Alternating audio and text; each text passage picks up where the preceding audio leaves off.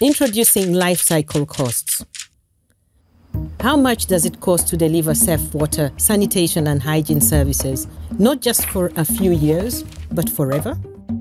Answering this question is an important part of making sustainable services a reality for all. To do so, we need to know the life cycle costs. For sustainable water, sanitation and hygiene services, those are capital expenditure, or CapEx, are the initial investments needed in construction and initial training like good hygiene behaviors. Expansion costs and upgrades are also included in this category. Operational and minor maintenance expenditure, or OPEX, are the recurring costs of operating the infrastructure such as fuel, staff, chemicals, billing, and regular maintenance costs.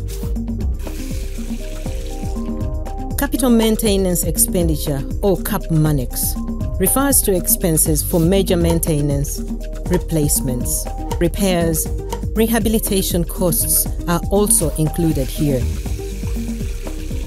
Expenditure on direct support are the costs for planning, coordinating, monitoring, or technical support to service providers.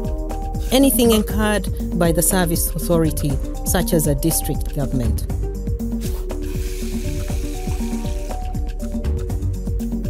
Expenditure on indirect support correspond to the costs of national level policy, planning and coordination, and capacity building.